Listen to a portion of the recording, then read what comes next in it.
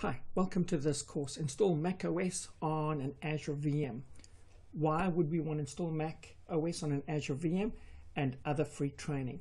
This is just a very brief lesson breakdown. Again, this is part of the Azure Fun course. So, Mac on a Windows VM. Why would you want to run a macOS on a Windows VM? Well, the reason you may want to do this is so that you can learn how to get to grips with Apple macOS operating system. It's a great tool for learning to train with. It's also fun to learn about new tech. So what do we need in order to get this up and running? Well, you'll need VMware Workstation or VMware Player, and that's free. And you can get both from the VMware website. You can go ahead and type in VMware in Google. It'll take you out to VMware and you can grab it. The VMware Workstation is a paid product, but you can get a 30-day trial for free, or if you want a free version, you can download VMware Player for free. You'll need the VMware Unlocker script, which is provided with this course.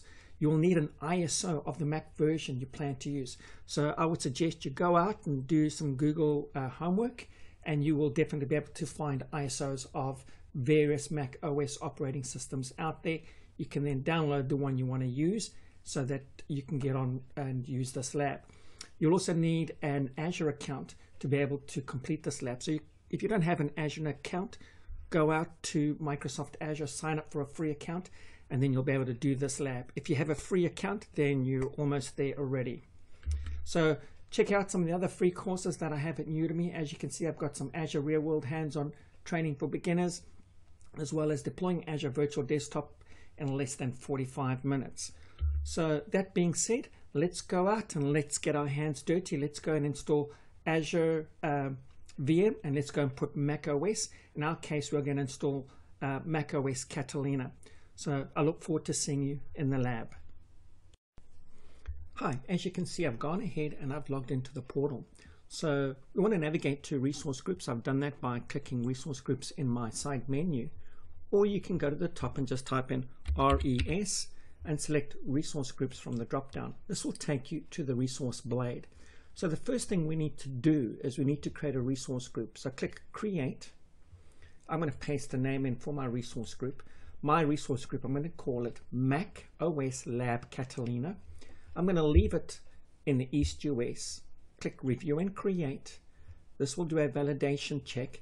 Click create. This will go away and create that resource group for us. Once that resource group has been created, it'll show up here. We can navigate to our bell notification icon at the top here, and this tells us our resource group was created successfully. If you come down and you click the refresh button, you will see now we have a resource group that we can put our VM that we are going to install macOS on. So that completes this part of the lab, and I look forward to seeing you in the next lab. Now that we have successfully created our resource group, let's go and create a VM. So click Virtual Machines, click Create, and select Virtual Machine from the drop-down. This will bring up our VM creation blade. So let's go ahead and select that resource group, macOS Lab Catalina. Let's give our VM a name. I'm going to just paste this in. I'm going to call it macOS Catalina VM. I'm going to scroll down and I'm going to select a Windows 10 virtual machine. So I'll select Windows 10 Pro Generation 1. So again, what you need to do is if you're selecting your VMs with Catalina, you want to make sure you select the Enterprise version, not the Pro version like I've done, or it won't work. So I'm going to select Windows 10 Enterprise Gen version 2. I'm going to make sure my standard size is E4S_V4 and make sure that it's 4 BCP US and 32 gigs of memory. I'm going to go ahead and give it a name. I'm going to call it AZ Admin. I'm going to go and type in my password. Type in my password again. And I'm going to scroll down. I'm going to confirm I have eligible rights to do this because it's an enterprise VM. I'm going to click next on disks. I'm going to just leave it at the premium SSD. You can always drop down and select standard if you want, but because this is a lab, it's not going to be too much of a problem. I'm going to go ahead and click next on networking. I'm going to accept the defaults. I'm going to go next on management. I'm going to disable boot diagnostics because I don't need that, and I'm going to turn off auto shutdown because I'm not worried about auto shutdown. I'm going to click next on the advanced tab. I'm going to click next on the tagging. I'm going to click next to do a review and create. Now this is going to go away. It's going to do a validation check, and if I pass the validation check, it's going to turn green at the top. Now I'm going to click create, and this is going to go away, and it's going to create that virtual machine for us. And this can take anywhere from 2 minutes to 10 minutes depending on the type of virtual machine you've selected. So again, we'll just wait for this virtual machine to deploy. And as you can see, it's deploying it pretty quick. It's created the public IP address, it's created the network security group, it's created the virtual network, the network interfaces, and now it's deploying the actual virtual machine itself. So again, it shouldn't take too long to deploy. And as you can see, our machine has been deployed successfully, and we can click the bell notification at the top here, and this tells us all of our resources that were deployed without any issues. So I'm going to close that down, and I'm going to click go to resource. This is going to take us straight to our VM. I'm going to go ahead and click connect. I'm going to use RDP to connect to that virtual machine, and I'm going to go ahead and download that RDP file. I'm going to click open to connect, and I'm going to click connect. And I'm going to just drag this over, type in AZ admin, type in my password, hit enter.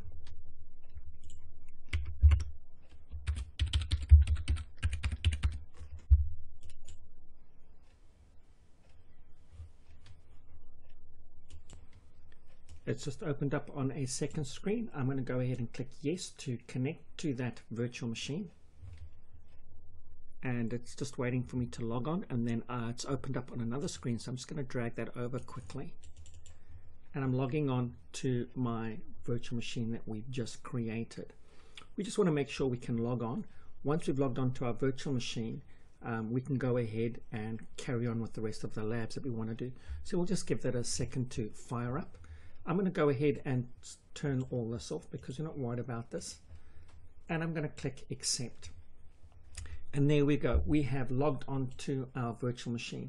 I just want to show you something. If I go into File Explorer and I go to this PC, you'll notice I only have one drive. And that's because we're using a different version of the Windows series or VM series that we have. And I'm not talking about the Windows 10. I'm talking about the sizing series. So that completes this lab. I look forward to seeing you in the next lab. As you can see, I've logged back into my VM, and I've gone ahead and I've pre-downloaded my Mac OS Catalina ISO VMware Workstation, the Mac tools for VMware, and of course VMware Workstation. So before we can run any of this, we actually need to open up PowerShell.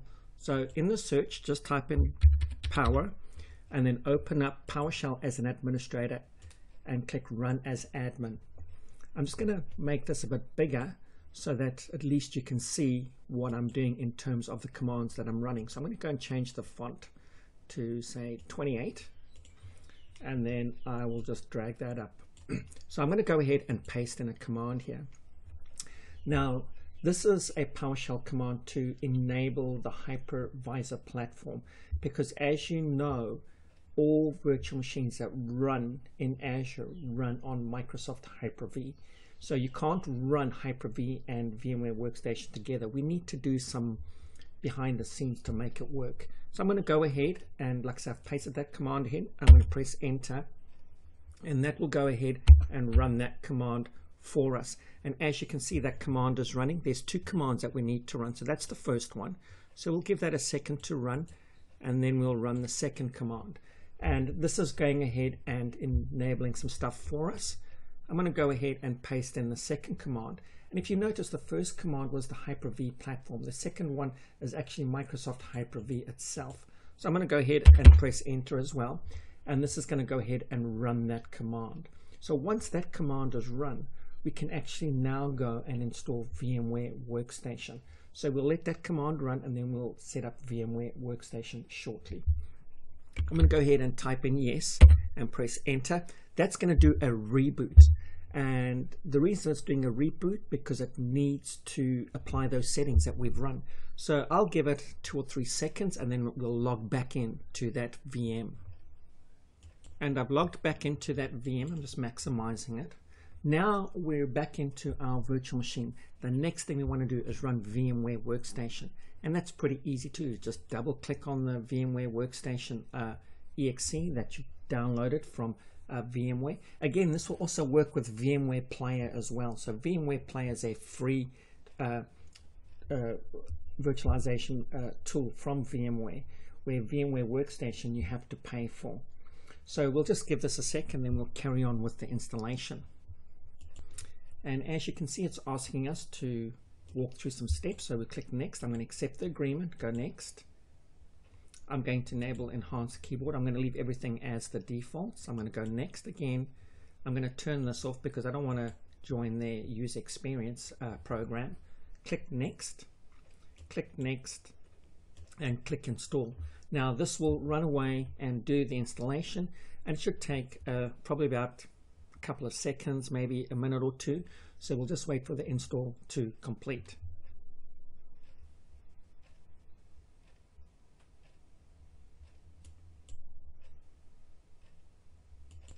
And there we go, the installation is complete. I'm going to go ahead and enter my license key. If you don't have a license key, that's okay, because you can run VMware Workstation for 30 days without actually entering a license key or buying a license. So I'm just going to pause the video quickly while I go and enter my license key. And as you can see, I've gone ahead and I entered my license key. I'm going to click finish. It's going to ask for another reboot, and I'm going to go ahead and say yes. And we'll just give that again probably another minute or so to shut down and reboot, and then we'll log back into VMware. And as you can see, I've gone ahead and I've logged back into my VM. And you can see over here, VMware Workstation, double clicked on it, it's opening up. We just want to make sure that it can open up. So it can. So that completes this part of the lab. I look forward to seeing you in the next lab where we will actually go and install macOS. So as you can see, we installed VMware Workstation successfully. So the next thing we need to do is close VMware Workstation down. I'm going to open up my VMware script. This is in the tools of the training, so you'll be able to run it. I'm going to right mouse click on the Win install and say run as administrator. This is going to go away and it's going to run that script. And what this script does, it unlocks features in VMware that allows us to install the macOS operating system. So we'll just give it a second for it to go ahead and do its thing, and then the script should close automatically. So I'm going to go ahead and close this down, and I'm going to double click on VMware Workstation Pro to open it up. I'm going to click create a new VM. I'm going to go next. I'm going to say I'll install the operating system later. Click next, and now we have the macOS in our menu here, and you can see we've got all of the versions of Mac. So I'm going to stick with 10.15, that's Catalina. I'm going to go next, and I'm going to give my virtual machine a name, so I know exactly what it is, because just saying Mac OS 10.15 may not make sense to me. And I'm going to call it Catalina Mac OS 10.15. I'm going to go next. I'm going to store it as a single VM, and I'm going to just increase the size of that VM. I'm going to change it to 45. I'm going to go ahead and click next. I'm going to customize the hardware by clicking the customize button, and I'm going to drag this up to 16 gigs of RAM. I'm going to go ahead and I'm going to click on the new CD or DVD. I'm going to click the ISO, and I'm going to browse, and I'm going to browse to my desktop, and I'm going to select that Catalina ISO, and I'm going to select open, and I'm going to click close, and I'm going to click finish.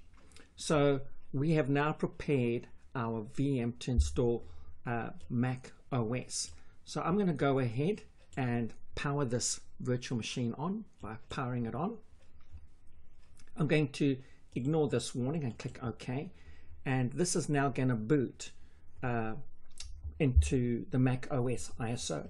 And as you can see here, VMware's firing up, and there's the Mac ISO logo for installing Mac. And this is how you would install Mac, whether you are doing it on a physical Mac itself or in another virtual environment. So again, this can take anywhere from 20 to 45 minutes to install. The Mac installation does take a bit of time because it's doing a whole lot of bits and pieces in the background.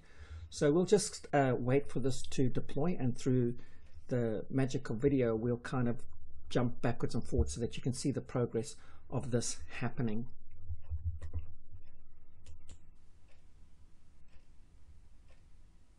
Also, I want you guys to be aware that when you're installing macOS, it will require a free couple of reboots as you go along with the installation. So that's something to bear in mind as well if you've never installed macOS.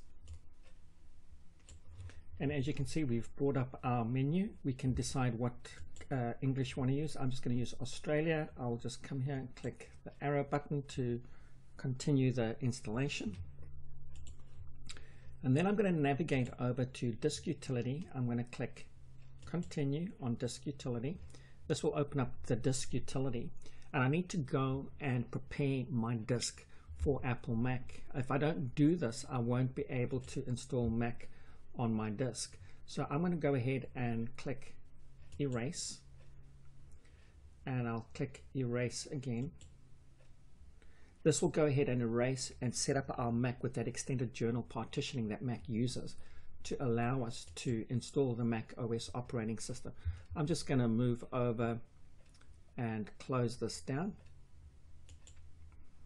And I'm going to select Install Mac OS. I'm going to select Continue. This will go away and allow me now to continue the installation of my Mac.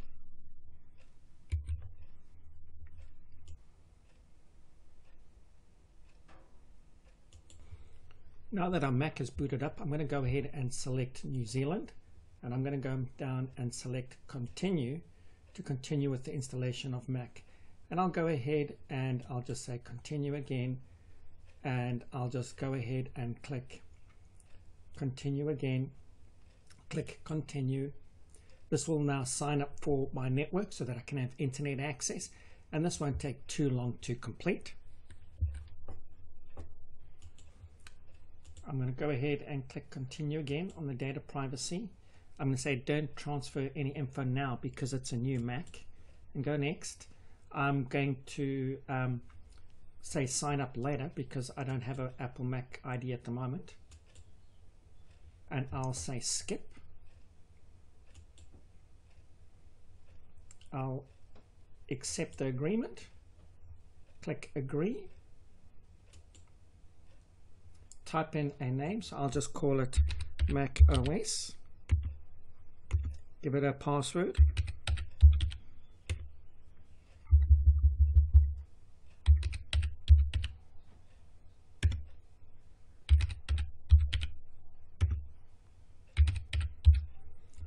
and then click Continue.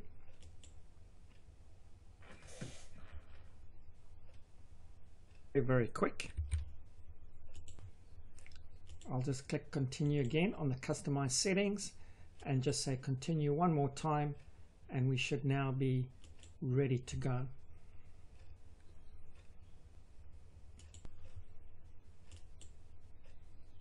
And now we should be able to log into our Mac. And as you can see now, it's setting up our Mac for the very first time.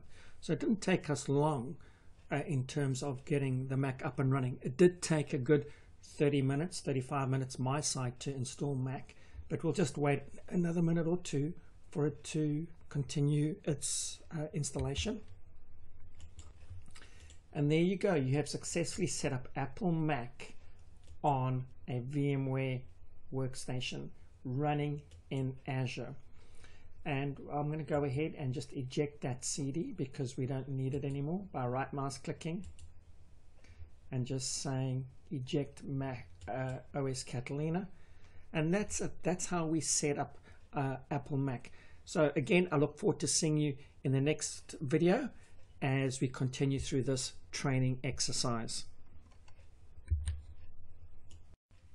As you can see, I've gone ahead and we've logged back into our Windows VM in the Azure portal, and we've got our Mac OS running on VMware Workstation. Now we can work with our Mac within VMware Workstation, which is great, but you can also RDP to your Mac without having to go into VMware Workstation. So I'm just going to go ahead and minimize that. And I've got VNC Viewer. So you can download VNC Viewer for free. So I'm going to go ahead and connect using VNC Viewer. And as you can see, I've added my IP address in there, and I've already connected to my Mac OS. And as you can see, I'm now using my Mac OS as if I was working with remote desktop. There's my system preferences. This will bring me up a whole lot of information about my things, system preferences. If I wanted to find out my Mac address, I could click on the console. This will open up the console. I could go ahead and just type in ifconfig, press enter, and this will tell me my IP address. And that's the IP address I used to RDP to this Mac, to VNC. So it's really awesome. Like I say, you can go through VNC to connect to your Mac.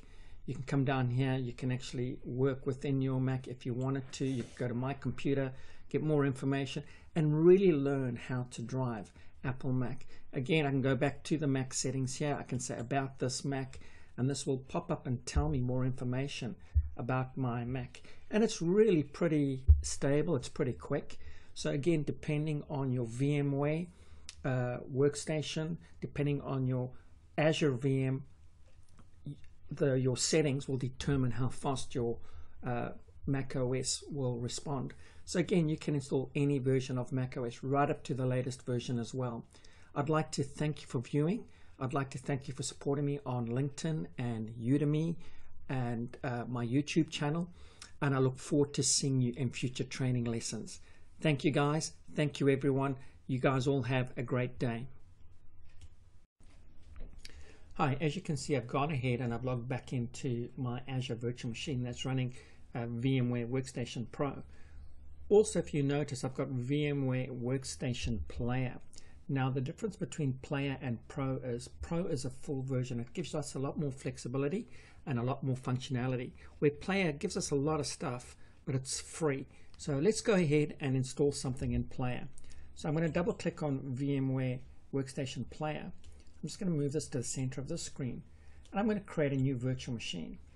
And I'm going to go next. I'll install an operating system later. And I'm going to install Windows XP Pro. Let's go next. And let's just change this to Windows XP Professional. I'll take that out and go next. And let's change this to 16 gig or 17 gig. We'll change it to 17 gig. We'll make sure we're going to store it as a single disk file. Click next. Click customize hardware. I'm just going to scroll up and make this 4 gig. Then I'm going to actually go to the CD icon at the top here, CD/DVD. I'm going to click the ISO image file. I'm going to browse to the ISO image that I've downloaded, which is Windows XP Pro. And then I'm going to go ahead and click close and click finish. And now I'm going to go ahead and start that virtual machine. As you can see, that virtual machine has now been added for us. So let's click the play button at the bottom here, and this will go ahead and fire up that Windows XP machine for us, and we can go ahead and install Windows XP. The nice thing about running VMware Workstation or Oracle VirtualBox gives us the flexibility to install these older third-party applications, operating systems, as well as non-Microsoft operating systems as well. So we'll just give it a minute or two for it to do the install, and then we'll carry on. It's just doing a whole lot of checks, as you can see. Once these checks have completed, we will then be able to start the installation of Windows XP. And as you can see, it's asking us to do some stuff. So I'm going to go ahead and press the enter key. I'm going to press F8 to agree to the license. And I'm going to go ahead and press enter to install Windows XP on this partition. And as you can see at the bottom, underneath the gray bar that goes across it, it says it's examining the disk. So we'll wait for the disk to examine, and then we can carry on and we can do the format, and then we can start the install of Windows XP. Again, that shouldn't take too long to complete, so we'll just wait for that to pop up.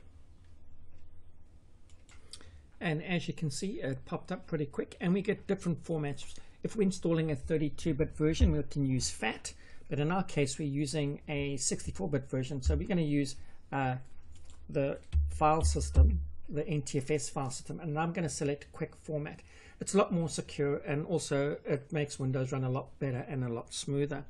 So I'm going to select the format partition using the NTFS file system in the brackets quick, and press enter, and this is going to go away now, and it's going to format that partition for us.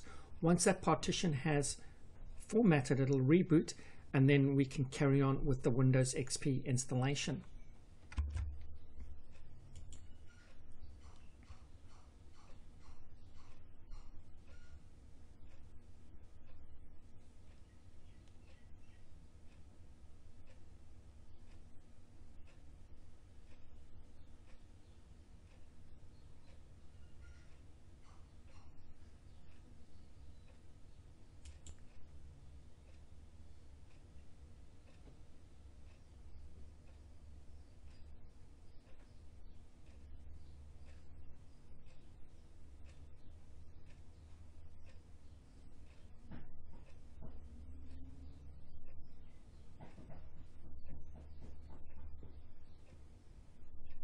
And as you can see, Windows is now rebooting. So again, we could go ahead and press enter on our keyboard, and this would reboot Windows XP automatically.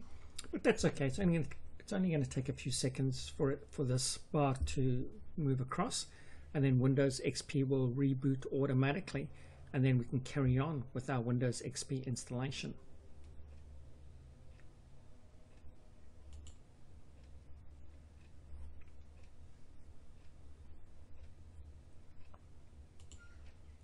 And as you can see, it didn't take too long to reboot, and there's our nice little Windows logo. And we will now start the installation of Windows XP Professional.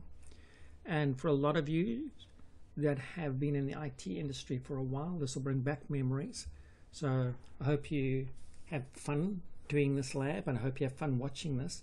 So again, this won't take too long to install, even though it says it's 39 minutes.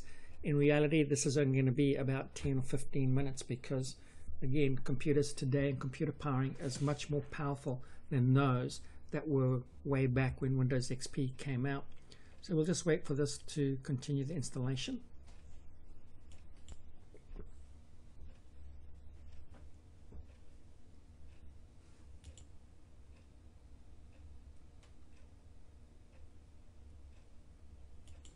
And there you go, it's asking us now to customize our Windows XP installation. So we can click the customize button.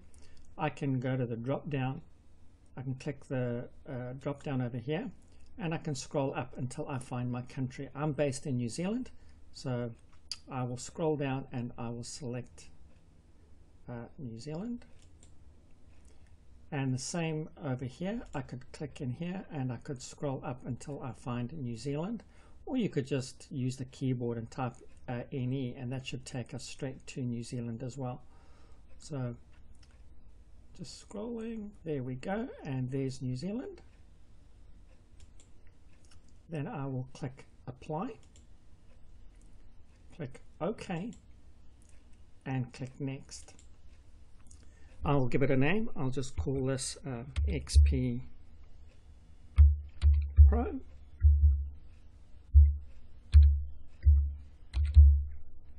Organization, I'll just call it XP, and then I'll go next, and I'll just pause the video here while I go ahead and enter my license key. So I've gone ahead and entered my license key, so I'm going to go ahead and I'm going to give this machine a name. I'll just call it XP PC. I'm not going to worry about a username or password. I'm going to click next, and I'm going to select my time zone, which is Auckland Wellington, and that's near the bottom. So I'm just going to drag this all the way down and select Auckland Wellington from the bottom. Oops, sorry, it didn't drag all the way down properly. There we go, Auckland Wellington. Click next, and now it's going to go ahead and install all of those network drivers and any other drivers that it needs to get my Windows XP up and running. I'm going to go ahead and click next because I'm going to use the typical settings. If I was in a domain, I could join it to a domain, but in our case it's just a work group, so I'm going to go next, and this will now carry on and complete the installation of Windows XP.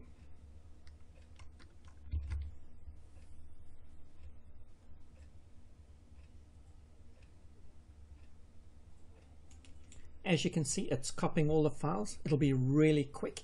Even though the setup time says it'll take 25 minutes or 26 minutes, it'll be a lot quicker than that because this is running on a high-powered computer and it's got a lot of memory and it's got a lot of CPU and a lot of resources to speed up the installation.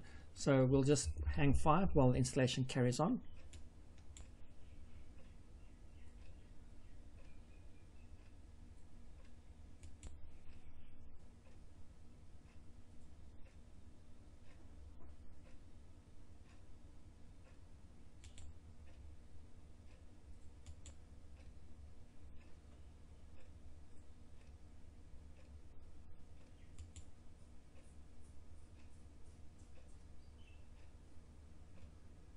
And as you can see, the installation is completed. Windows XP is quickly doing a reboot. So we'll just wait for it to reboot.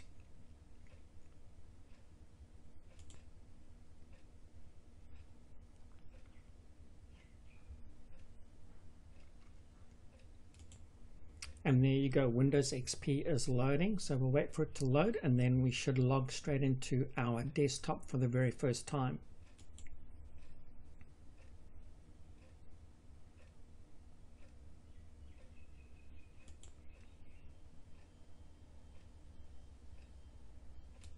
And there we go, Windows XP has loaded and we've logged into our desktop, and we get a little bit of a warning saying our computer's at risk, but that's fine. We can just click on that just to close that down. And then of course if we click on this little icon here, this will telling us that we need to go and adjust our display. So I'm going to say don't show that in the future. Click yes, and there we go. We are now running Windows XP. And for those that remember Windows XP, this will all look very familiar to you. So that's how you install Windows XP, an older operating system in VMware Player. And like I said earlier on, it's very flexible. It allows us to run these older operating systems and non-Microsoft operating systems just in case we feel the need that we need to, or we may be running some application that doesn't run on Windows 10 or Windows 11 or Server 2012. So hence the reason having the flexibility of these third-party virtualization tools. So that being said, I'd like to thank you for viewing, and I look forward to seeing you in the next video. Hi, as you can see, I've gone ahead and I've logged back into the Azure portal. So what we've done is we've learned how to install VMware Workstation onto our Azure VM and run macOS. We've installed VM Player and installed an older version of Windows XP and ran that as well. And we explored a little bit around both of those products. Now what we want to do is we want to go in and we want to clean up our lab behind us so that we don't pay for anything. If I click on my resource group macOS Lab Catalina, you can see inside here we've got all of our resources, and there's our VM. So at the end of the day, we finished our lab, so we want to go and clean up our resources so that we don't have anything there, so that we don't get charged for that. Because if we leave those resources running, we'll get charged. If you want to use those resources, you can go to your virtual machine over here, and you can click on your virtual machine. We can click on that VM, and that VM is running. So if I click stop, we click OK, this will stop that VM, and it'll put that VM into a deallocated mode. And if it's entered into a deallocated mode, that means you're not going to pay for it. which is fine because you may want to use that lab again for another exercise or for another reason. So again, make sure that that lab has changed from a running status to a deallocated status. And if you look at the top here, you'll see that we have a notification telling us what's happening with our virtual machine. And sometimes if you hit the refresh button, you'll see now it was running. It's now changed to deallocating. But that doesn't mean it stopped. We've got to wait for it to go from deallocating to deallocated. Now, as you can see, it says stopped and it's a deallocated mode. That way we're not paying for our VM. Again, bear in mind when you're running VMware Workstation in Azure, make sure you select one of these E4 SB4 VMs, and of course use the enterprise version. So we want to go now and clean up our resource group so that we don't have anything hanging about. So I'm going to go ahead and close that down. I'm going to navigate back to resource groups. I'm going to select my resource group here. I'm going to highlight my resource group, which is Mac Lab OS Catalina.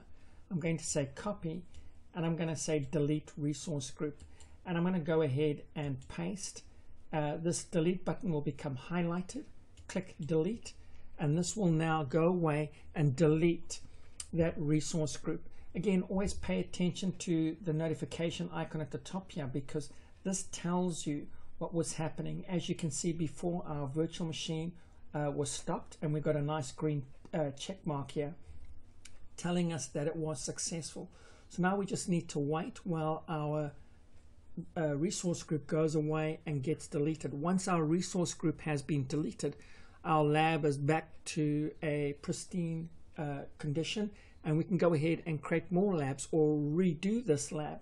So we'll just give this a minute or two to stop, and then we'll confirm that it has stopped and deleted everything. So we'll wait for that to finish deleting. And as you can see, we've got a notification here telling us that our resource group has been deleted. I'm going to go ahead and dismiss that and close that down. And as you can see, we're back at our resource groups again. Again, I can go ahead and delete this. This network watcher group was created automatically when we created a VM. And the reason it created that was in case we want to monitor that VM for any issues so that we may be able to resolve them in the future. So I can go ahead and click on that resource group as well. I can highlight that network watcher resource group, right mouse click, say copy, click the delete button here, paste the resource group in there and click delete again. And this will go away and delete that resource group for us. Again, always pay attention to the notification icon at the top here because this little bell notification icon is really important because it tells us what's going on. It tells us if you have any issues. And if you do have issues, it's pretty good at telling you where to go to fix or resolve those issues. So we'll just wait for that resource group to delete, and then we'll close off the training. And as you can see, our resource group was successfully deleted. Let's dismiss all those notifications. Let's hit the refresh button, and there we go. Our portal is nice and clean, ready for the next lab. I'd like to thank you for doing this course with me. I had a lot of fun. I hope you guys did too, and I look forward to seeing you in the next course.